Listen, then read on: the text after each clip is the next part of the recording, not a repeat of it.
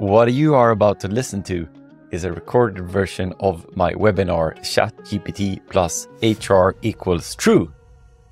This was recorded in June 2023, so technology and examples might have evolved beyond this, so you have to take it for what it is. If you're watching this on YouTube, make sure you hit that subscribe button so you don't miss any future updates. Same goes for Spotify. Hit that subscribe button if you want future episodes of this video semi-audio podcasty thing.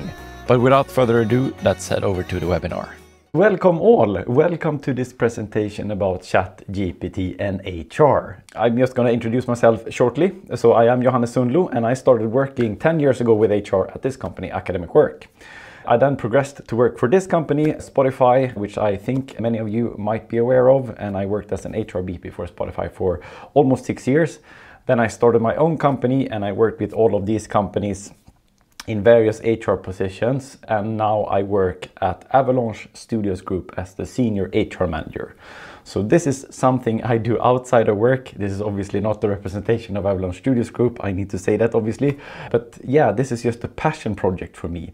I'm not here to sell anything. I'm not here to give you all the ins and outs and truth about ChatGPT. I will give you my version and hopefully that will inspire you. And I come from the HR practitioner side. And as you also probably can hear, I'm not a native English speaker, so bear with me on this as well. But yeah, that's just shortly about me. If you want to read the full sort of ins and outs of my career, you are on LinkedIn, you're more than welcome to click on my LinkedIn page and read more about me, that is. So why me then? This is an article in Swedish because that's a good question. Why do I do this? I've always been interested, as long as I can remember, in new ways of working, new ways of thinking about how can we as HR get better, how can we be more forward-leaning, and how can we learn new technologies. And this is an article I wrote long over 10 years ago about how you get an account on LinkedIn, basically. So it was a guide on how to do that because at the time LinkedIn was fairly new, at least in Sweden, and people needed sort of guidance on how to find their way into LinkedIn. So this is something that has been with me for a very long time. And I said I come from the HR practitioner side. I'm very keen on that we help each other out on diving into these new technologies, no matter if it's LinkedIn or ChatGPT, as we're here to talk about today. So that's a little bit of about me. And as said, if you're super curious to know more about me, ask me anything later on and I'll be happy to explain that. But why this webinar then? What's the aim? What do I aim at least with why I do this? I hope to spark curiosity because there's a ton of articles, ton of podcasts and whatnot about ChatGPT out there. But I hope to even further spark curiosity on how to actually get started. How do you get going from an HR standpoint with ChatGPT? How do you actually do it? And what can you do? So spark curiosity, that's one of the main goals that I hope that I achieve here today. And also create understanding. So how to use it, the ins and outs, the pitfalls and whatnot. But I also rely on you, the crowd, to help me out here.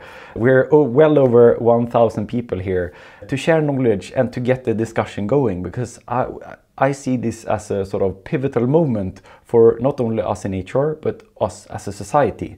So we have this opportunity now to create the future. And how do we do that then? What do we want the future to be?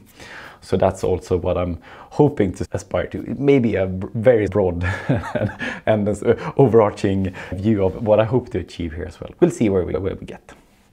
But with that said, let's dive into it. And I should also mention this, if you want this presentation and links that I will talk about, go to ChatGPT and HR.com, sign up there. Obviously, I won't spam you. I won't sell the email list to some random provider somewhere out north or whatever. Like, I will only send you the presentation and the links and that's it. But obviously, in order to do that, I need your email. Hence, you need to send that to me. And I'm also a bit curious on what companies I have listening to this as well today. But it's free. I'll send it afterwards. More than happy to do that. And you can use it as you see fit as well. Like, I have no problem if you take that presentation and share it with others, for example. So feel free to use it as you see fit. As said, here to share, here to inspire, here to discuss. That's what we're aiming for here. Okay, now let's dive into what is ChatGPT. First and foremost, it's a form of artificial intelligence, and you hear the sort of acronym AI being thrown around, and I just wanted to state obviously that it also stands for artificial intelligence. And that might sound like, oh, that's everyone knows that. Not everyone knows that. So I really want to start with the basics.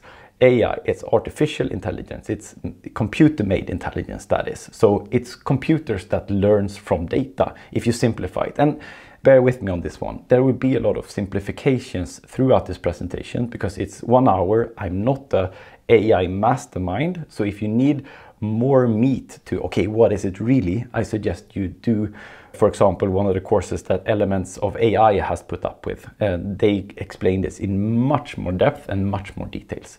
But to simplify it, it's computers that learns from data. That's it. And I see that you share emails in the LinkedIn comments now. Don't do that. You should never share emails. There will be vendors nudging your emails from that. Go to ChatGPT and HR.com instead. I will send you the links. I'm more than happy to. But yeah, that's more of a safe harbor. That's why I created that link. So yeah, please do that. Don't share it in the comments. Okay. And then it's also a large language model. And what does that mean? Yeah, it means that it has learned its language from a vast majority of different sources, like 1 trillion sources throughout the internet. So it's everything from Reddit to your old homepage, for example. It has looked at that and tried to internalize that information. And then it is a generative pre-trained transformer, which means that it then out of that data that it has learned from internet, it tries to predict, okay, what's the next sort of reasonable step. If someone asks, for example, can you create this job ad? Okay, what's the next reasonable step in that process? And it tries to predict that. So it comes pre-trained transformer mindset that it will try to predict as best as possible what's the next sequence out of that. I know this is a very sort of rudimentary and very simplified version of what AI and also what ChatGPT is, but it gives at least some context, I hope at least, to, okay, what goes into this model. Yeah, here we are. That's the basic. And if you want to simplify it even more, you can think about it when you were a kid. So basically, when you were a kid, hopefully you had parents or other grown-ups around you that said, okay, that's a balloon and that's not a balloon. And then you internalized it. Oh, that's a balloon. I know what a balloon looks like. And then you saw another balloon and you said, the balloon, white balloon. But yeah, that was actually a red balloon. And you had someone then correcting you as well. And I think it's important to remember that all these models, all that we talk about, someone pushed them out the door, someone helped them get going. And it's very important to remember that they are not subjective. They come from an they're not objective, they're subjective. They come from a subjective sort of mindset where someone has said, that's this and this is that. And that's very good to remember when talking about these models or when thinking about these models, that they're not super, yeah, there's I confused the two now. They are not objective, they're subjective. And who's behind ChatGPT? This is the team, basically. It's a picture from 2019, and it's a company called OpenAI. And they started out as a sort of, yeah, more or less like a non-profit, that they wanted to create AI for the good of humanity. And that has, one can argue now that it's slightly deviated from that they still run a profit, obviously, and yeah, they need all the cash they can because it's very expensive to run this generative AI model. But that's who they are. They come from this non-profit background and they aim to do this for society. And to some extent they still do, I believe. But yeah, one can always argue around the actual intent behind that. And one of the most sort of significant backers of OpenAI right now is Microsoft. And that's also good to bear in mind, that they are large. They have a large and vetted interest in ChatGPT and also OpenAI, which we will talk a bit more about with later. And I obviously stole this from the internet, from John Norstad, but it says that this is the most important chart in 100 years, and this is the adoption of them and compared to other technologies out there. So for example, on Instagram, Spotify, Facebook, Twitter, and Netflix, like how does it compare in terms of growth? And it grew insanely fast, which I think we can all attribute to the fact that, yeah, it's a magical experience if you tried it, but also that it's in this day and age where news travel fast, it was the perfect storm for ChatGPT to get going. So yeah, the growth has been insane. And talking about growth, it's hard to tell exactly how many users they actually have these days. The last known number is 200 million users, but that was, yeah, it was around when this chart was published, actually, like in February. It's not It's not 100% set in stone how many users there are. And if you ask ChatGPT, but also if you ask and Google on internet, like approximately 1 billion, they say, but no one really knows. But yeah, it's estimated. You could at least guess that it's a lot of people. And people, and to our sort of, and we need to think about that people in our work, like if we are in HR, and I think most of you are, then people will use it in some capacity or another. It's also good to know that there's different versions of ChatGPT. So if you're running the free version of ChatGPT, you have GPT 3.5, and if you do the paid version, you have GPT 4. And you can think about them as incremental updates. So it's like the iPhone you probably have, or any other phone you have. They get better through updates. Same goes with GPT. So a new update means that hopefully it's a better version. It's also important I will get into, I know this, if you never heard of GPT, like this could be confusing. What does he mean with 3.5 and 4? I will get into that. Just wanted to sort of preface that before we dive into it. But this is also very good to know before we dive into actually how we use it. It only knows stuff up until September 2021. Unless you pay for the connected beta version. But if you use the free version, it only knows stuff up until September 2021. And that is very important to remember and think about, because obviously it sets limitation to what it can answer. So if you need a sort of a relevant answer, for example, if you need the latest in labor law, yeah, it's probably not a good idea to ask ChatGPT about the latest in labor law, because it won't know the latest in labor law. And so that's also good to remember. Yes, the recording will be available. I read questions like on the side from every now and then. And yes, the recording will be available. I will also publish this on YouTube and on Spotify if you don't want to watch it on LinkedIn again for some reason. Yeah, a bit of a preface. I know that this, as said, this is not the sort of the most extensive, obviously in-depth course about what is AI, but I strongly recommend that you use elements of AI. It's free. It's a super great course available to everyone. And yeah, it's a really good course if you want to understand more about the ins and outs of AI. But the big question is then, how do you use ChatGPT? It's fairly simple. You can actually see this is the actual window that you use. So ChatGPT looks like this. You go to chat.openai.com and you register. It's as simple as creating a social media account or whatever you are used to creating. You need your email addresses. I've seen recommendations actually for HR people specifically not to use, or for people in general using it in work, to not use their work email. I don't know if that is being overly secretive or not, but yeah, I think it's a good thing. And I don't use I use my personal email for signing up. So that could be something to have in mind as well. And also good to know that you can access it through mobile now. They released a mobile app, I think it was like 20 days ago, so 3 weeks ago, where they released a mobile app. And with this mobile app, you can also talk to ChatGPT, which is quite a fascinating sort of thing to do, I think, because it's a haptic feedback loop on that. So when it answers, it's like almost someone is typing on your phone. So yeah, I highly suggest, if you haven't downloaded it, try it out as well. It's a very intuitive experience. But before you do anything, as mentioned, in regards to the email address you use when you sign up, think about security. And I really want to emphasize this. Never ever share sensitive information with ChatGPT. And we in HR, we handle sensitive information. I think we all know that it could be as simple as someone applying for a job. That is sensitive information, or like more obvious sensitive information, someone being sick or being on rehab or whatever it might be. Don't share that. Don't share personal information or sensitive information at all, like the latest quarterly report that's not publicly available or whatever it might be. Think twice and think about, if this were to come out in the open, could I stand for it? Is this like knowledge that I'm fine that, you know, leave on a coffee table or whatever, on a coffee shop? Like, think about security hard and long before you do anything. But yeah, I still think we should use it. I don't think that the right way is to ban it, but we need to be really mindful about this, obviously, going into using it.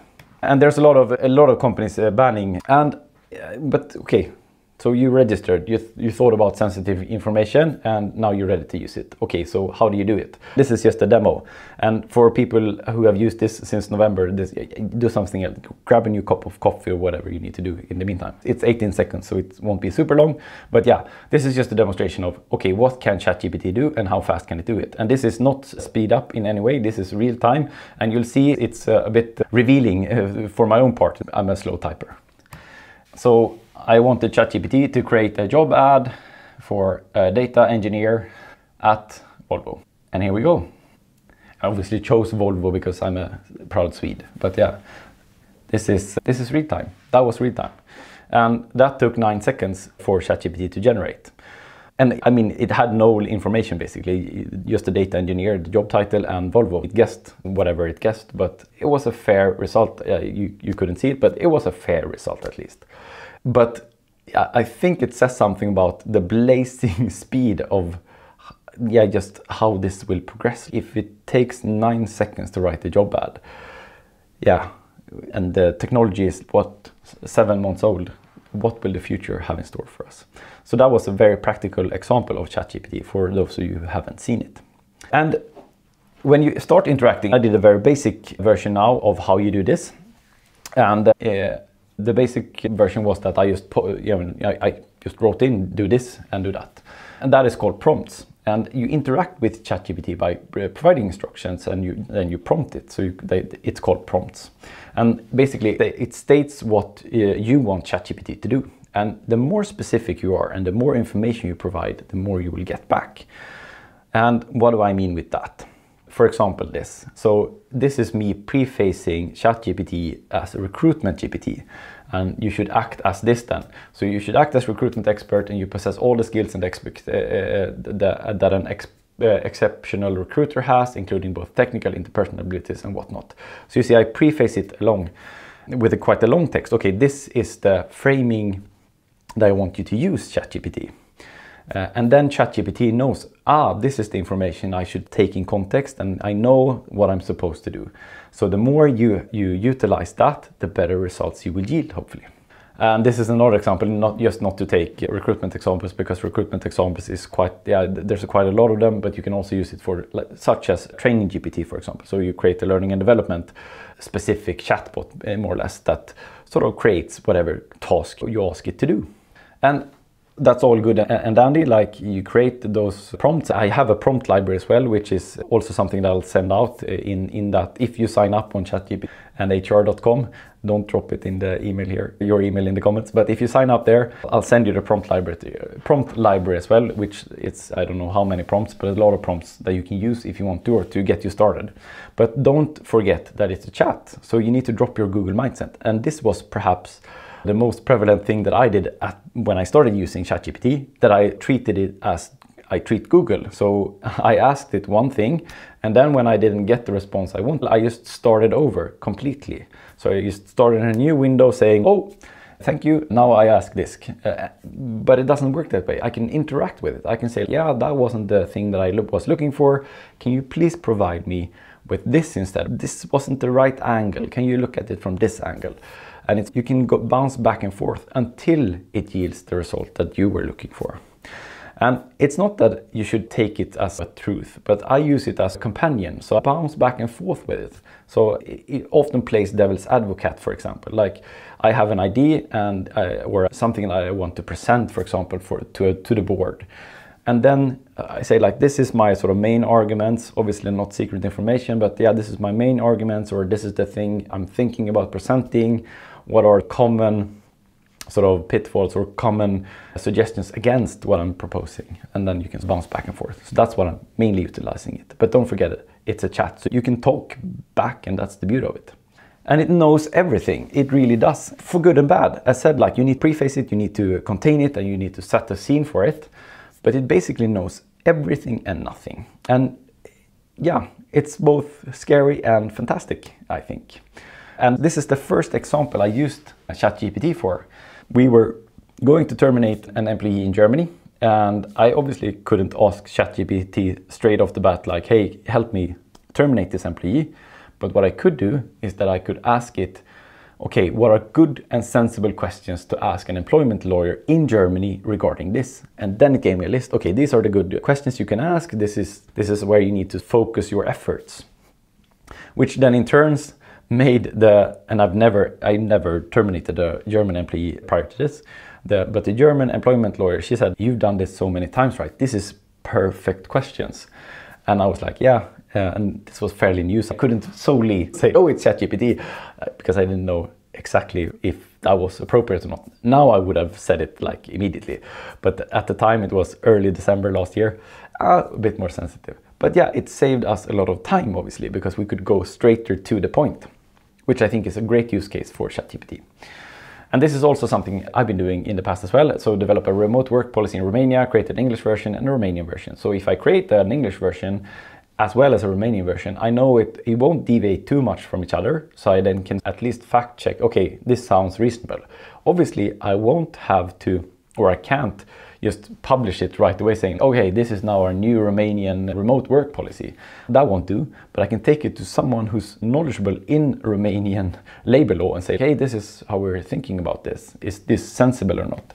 And it takes me a bit on the path. Like if it takes me to 70% completion, that's 70% completion. That's only 30% that I've then need to put in. If that's 10 hours of work, I just save myself 7 hours of work. That's amazing. Perfect. And this is anonymized data from those who have left our organization. What conclusions can you draw from the data? Because it's amazing on drawing conclusions on the data and seeing patterns, obviously. That's what it does best. So if you have anonymized data that is non-intrusive, obviously you can share it with ChatGPT, check with your legal department first maybe, but still, like if it's anonymized and it's a bit randomized as well at best, then it's a perfect use case as well to use it for.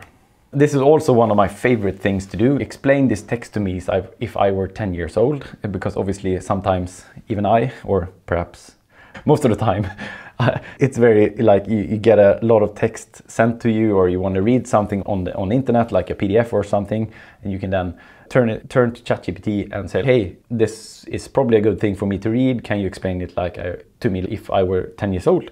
And then it congests the meat and make it useful for you, which is a fantastic thing and saves also a lot of time. And you can also use it to act as a wise and knowledgeable mentor to an HR manager, act as a coach, for example. Obviously, once again, be wary of that you don't share sensitive information, but I use it as a coach. So we have a coach section every Friday. I check in with ChatGPT. I have a very defined prompt that I use, which then asks me, how's the week been going? Have I achieved what I set out to achieve and whatnot? So the ins and outs of all of that, I can ask ChatGPT, and it acts. Obviously, it doesn't replace like a full-blown mentor, but yeah, to some extent, it makes me think at least. So a perfect use case for me at least. But once again, be wary of that you don't share sensitive information. And obviously, this is just a handful of examples. And what I want to say with all of this is that it's only your imagination that sets the limit. You can ask it more or less whatever you want.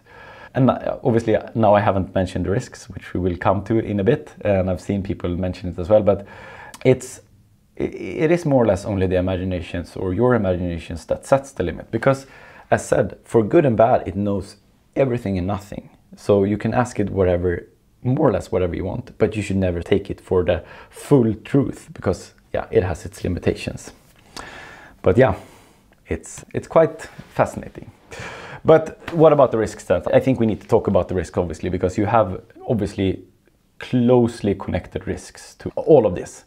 And the first and foremost is obviously bias. It's known to be biased. When it started out, it was heavily biased. It always took a carpenter for being a man and a nurse for being a woman, for example, like by default. So it had strong biases. And if you think about it, it's not super strange, because it has learned from us and we have biases. So obviously we will enforce those biases when we train these models.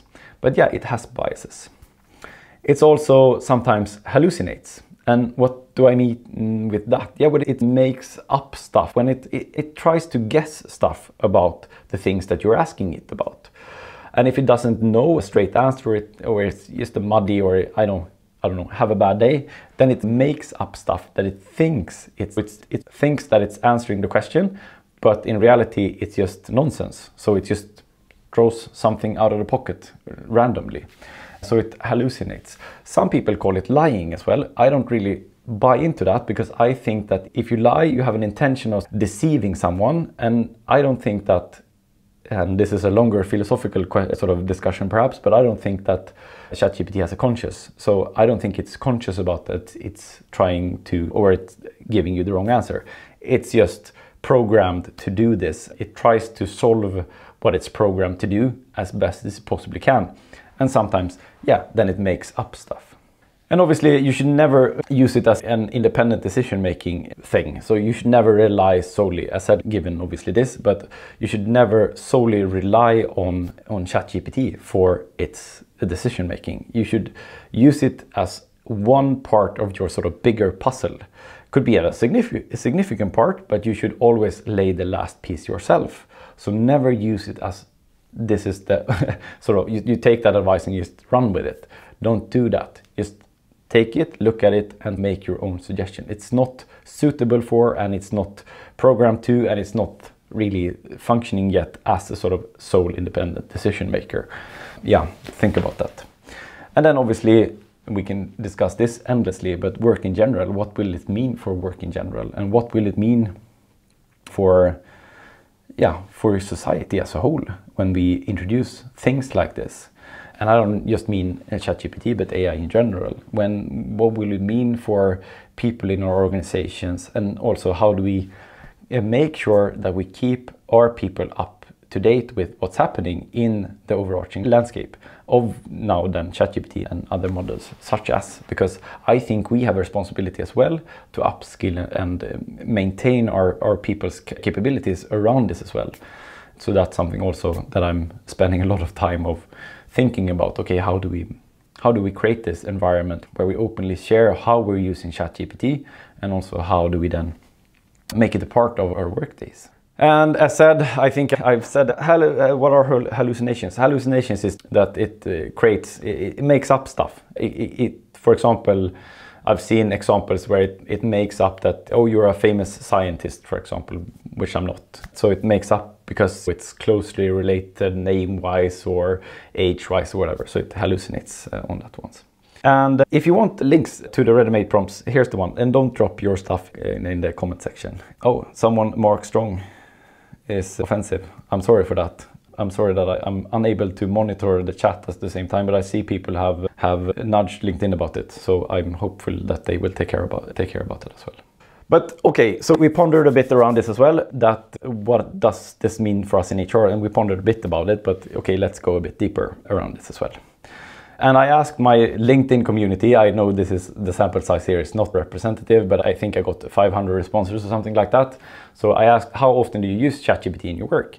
And that the deviation is like, some people use it every day and some people use it every week, but then we also have a slight majority that at least have tried it, or never tries it. So that's still the largest chunk of the, at least then my LinkedIn population.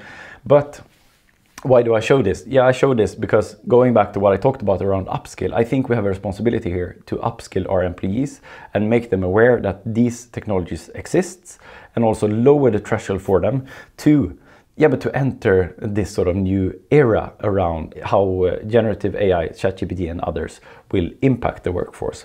Because we could end up in a situation where we have, for example, we have performance-based compensation, and you have half of your workforce utilizing ChatGPT and getting 30 to 50% more effective throughout the next coming 6 months. And you have someone who's, we rarely use it.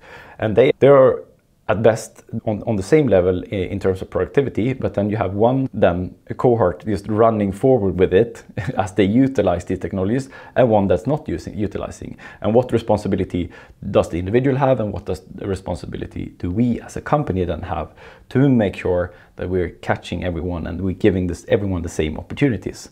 And I think we do have a responsibility as HR to make sure that we upskill our people and make sure that they are aware of, okay, these technologies exist and this is how we at this company uses, for example, ChatGPT. Yeah, so that's why I wanted to show this thing. And how do you do that then? Yeah, I think first and foremost, be curious. And I think you're here. Over 1,000 people are here, and that you have a curious mindset and that you're curious to learn more. And you spark that curiosity within your organization as well. And that you educate yourself and your team around this. And there's a ton of podcasts that you can listen to. This will be recorded if you want this and if you find it interesting. But yeah, I think just generally be aware, okay, this is happening. How do I stay up to date? How do I learn more about this? and put it on the agenda. If you put it on the agenda and say, okay, this is something we need to talk about, and you can start with your HR team, or you can start with even your lead team or the board, wherever you see it fit, but that you put it on the agenda. And I don't solely mean that for the sake of giving, resonating with HR about this. It could be also a broader company topic on how do we use generative AI in our products and whatnot, but definitely for your staff. Okay, how do we utilize this? I said, like, how do we make sure that we reap the benefits of everything that's happening here?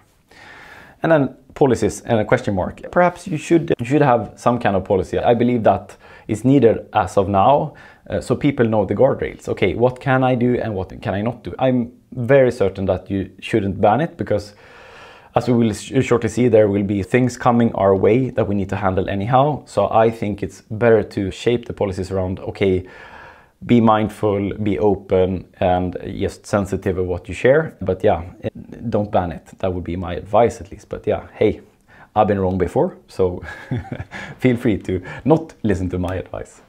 And I think also what you should do in the HR team is to discuss the ethical considerations. As said, like, how to make sure that we upskill all our people. Where do we use it? Do we use it for performance management or not? Do we use it in recruitment? Do we have a bot that sort of selects people or whatnot? But that you think through all the cases where, okay, this might apply here, this might not apply here.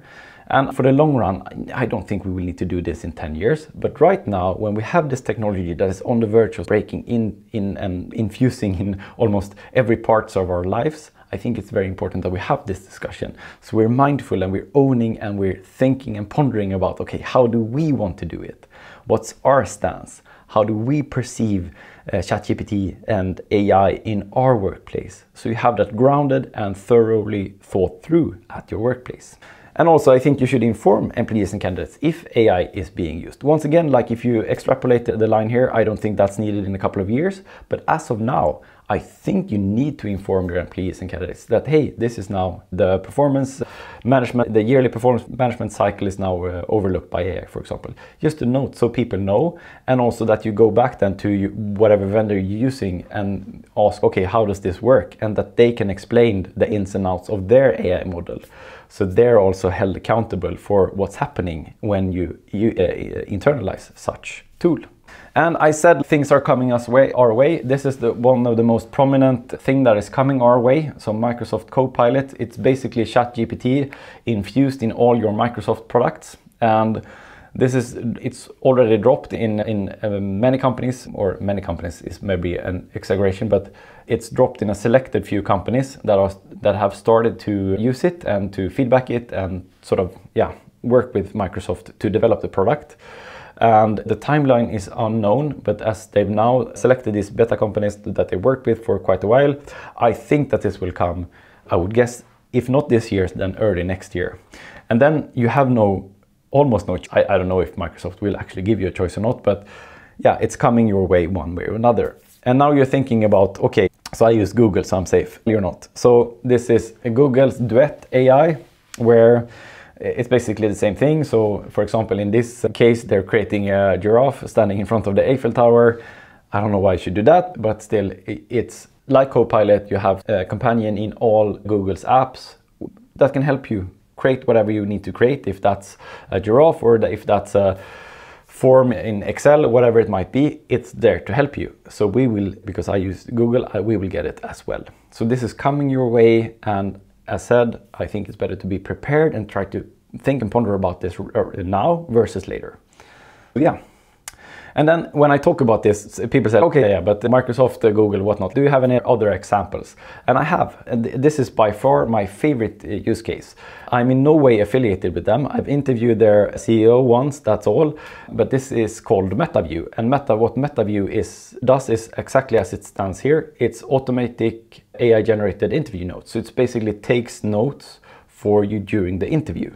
So all you have to do is listen to the person, ask thoughtful questions, and then MetaView will take care of the rest.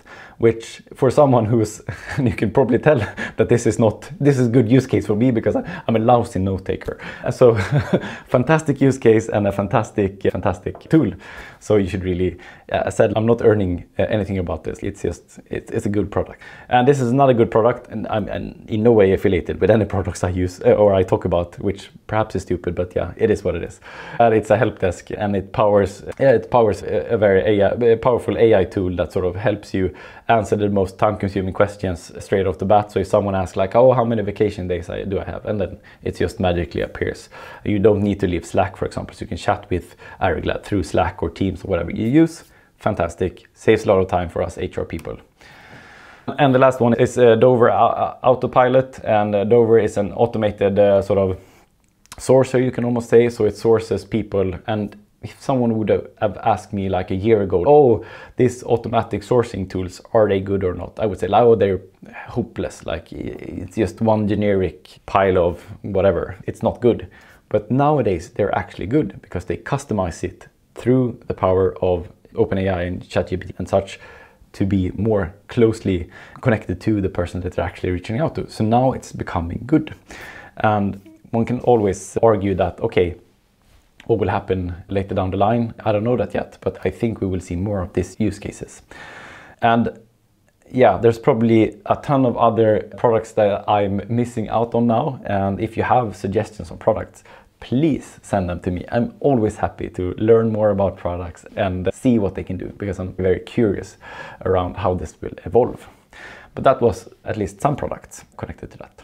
And finally then, if we think about the future, what do we think the future has in store? Which is always very hard to predict, but I'll give it a try, and then we can circle back here in a couple of years and see how I did. Yeah, but this is my favorite quote of all times. So we tend to overestimate the effect of a technology in the short run and underestimate the effect in the long run. And I think that is very true for everything that's happening with AI and ChatGPT and whatever we call it now.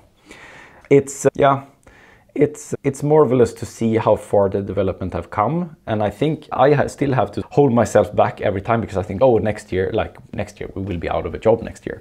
But I don't actually think that when I sit down and ponder a bit, because I think that in the short run, in the next coming years, we will get more efficiency out of ourselves and our coworkers and whatnot, and productivity will most likely go up, or hopefully at least. But I think we're safe in the next sort of 10, 3, 4 years.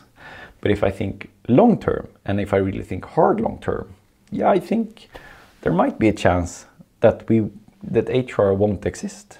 And I won't dwell on that too much, and also that's a bit sad, on a sad note to end with. But yeah, I think we overestimate, and I wrote about this last week, but I think we overestimate sometimes the human part of ourselves. Yes, we are humans obviously, but what managers usually are looking for is an answer or someone to hear them. And if you can create a human-like experience that always hears them out, will they go to HRBP then? I'm not sure. Not saying that it should be that way, or that's the future we want, but yeah, I definitely see the possibility of that. But yeah, I don't know. It's an interesting future at least. And I think also thinking more in short term, I think ChatGPT and similar technologies, it will be a thing. Like if we meet here in a year, I think we will still talk about ChatGPT, but I think we will start to internalize them long term. And I think that they will blend into all products that we use, as we see with the Copilot and Duet, for example. I think they will blend into almost every aspect of every product that we're using. So we won't talk about, if we meet here in 10 years, I don't think we will talk about prompts or whatever it might be. I think that we will be past that then. Yeah, that's what I believe at least. And I also think, and now I'm seeing that my camera is in the way here, but on-premises solutions, it's solutions beneath me here. So on-premises solutions, so I think we will have internalized sort of ChatGPT versions running internally within our companies, and we already see that sort of spinning up. Because obviously one of the main issues that we have with ChatGPT is that you can't share sensitive information and you can't utilize it to its full potential. But if you run an on-prem solution, which sort of computes solely on your own, within your own ecosystem and never leaves your own ecosystem, obviously, then you can ask it whatever you want. You can do calculations on your latest quarterly report. You can do whatever you want, basically, if you run it on-prem. So yeah, that's my belief at least. But once again, might be wrong here. And I think we'll be fine. I truly think we will be fine. And I saw someone mention like AI won't be replacing humans. It will be humans that are more efficient by AI, which I believe to be true. Short term, long term, not that sure. We're 7 months into this now, so it's not super long, but we'll see. I think, however, that we need to shape the future and not the other way around. So I believe it's crucial that we now do as we are here. We shape the future. We don't let the future happen. That we discuss this. You've now been receiving my perceptions and I've seen all the comments. It's a lot of comments. I'll try to read them, but it's a lot of comments. I'll try to read them and go through them. But what I'm keen on, as said, is to get the discussion going. That's what I'm most keen on. That we start talking about this and that we inform ourselves and that HR for once is in the driver's seat. That we drive this development. That this is an HR question and we in HR, we take responsibility for this and we just don't let it happen. Because we've seen what's happening when we let stuff happen. If you think about social media, obviously we took a bit of a backseat position on that one. We tried to regulate it when we tried to stop it, and yeah, what happened? Like, it was tech people defining this as whatever they defined it. And then we had Cambridge Analytica and whatnot. So we need to be in here. We need to be part of this discussion. And AI is such a pivotal moment, as said, for humanity. And we need people like us in HR. Not saying everyone in HR is brilliant. Most of us are. But I'm saying that we have perspectives that are important to this discussion. And we need to get them in there. We need to be in this discussion. And we need to help shape this. So that's my hope for the future. So how do we do that then? Yeah, but it's like this, that we start informing us and we discuss and we say, yeah, that's a good perspective. I like that, but do you know what? I have another perspective. And that we are fine with not agreeing with each other as well. And I've seen that people, they don't agree with me. And I love that. Like, I've seen it in the comments. That's fantastic, because development happens when we don't agree with each other, but we build on each other's ideas, saying, oh, you have parts that are really good, and I will come with my bit as well. And I'll add that to your piece, and then, oh, that's a good piece, that's a good match, we'll make it stronger. So that's what I'm hoping for with all of this. Exactly how we do this, I don't know, but it's a start that we're here, right? So I hope that's at least a part, like the first step on a long journey, perhaps. And that's what I had today. This is a passion of mine.